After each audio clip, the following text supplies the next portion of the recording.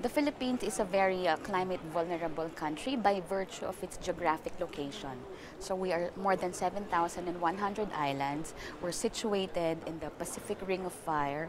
So there are so many islands and seas and mountains. So that makes us really, really prone to whatever climate disruption that there is. And in terms of our people, the Philippines has been classified as a middle-income country, which means, we are neither rich nor poor, but just right. But then, if you would look at the level of inequality within our country, then that's where you will see that a lot of our people, despite the supposed claims of economic growth, are actually very poor and very, very hard up in terms of their livelihood. So whatever climate disturbances there would be would naturally have more impact on the poor people. Of course, for a country like us, the reality is women have triple burdens. We tend to the family, we tend to our livelihoods, and when there are problems like disasters, climate phenomena, usually we sacrifice ourselves first so that we can take care of the family in terms of who gets to eat whatever little food there is in the house, who gets evacuated. So it's usually the women who assume such additional burden. I think it's very important to look at adaptation from the point of view of defending our livelihoods. Because a lot of the problems right now is rooted in inequalities in our society. So climate change is just an additional layer, one more layer to already fundamental problems in our society.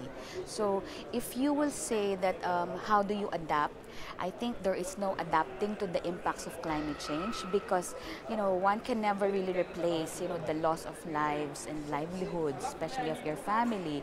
But in cases where it does happen, then I suppose genuine adaptation for us would mean that we would have to defend our livelihoods, our lands, our way of life. So I think that's really, really important to highlight.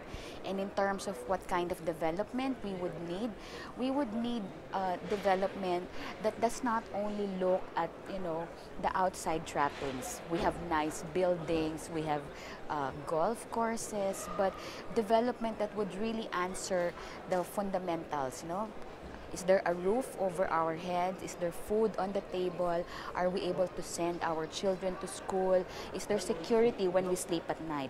These are the important questions. And I think for many families in the Philippines, that is what development should look like. I think people have the right to migrate.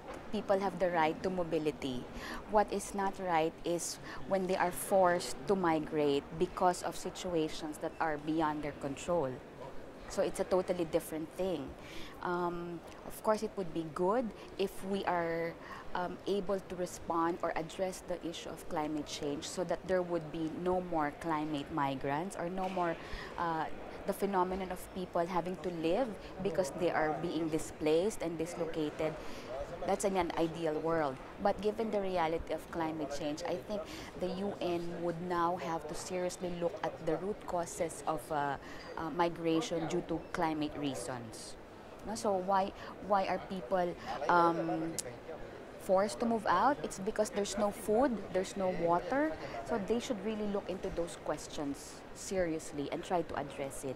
And in cases where there are disasters, then they should also look at the whole picture of how do you now provide for safe, orderly transit of masses of people.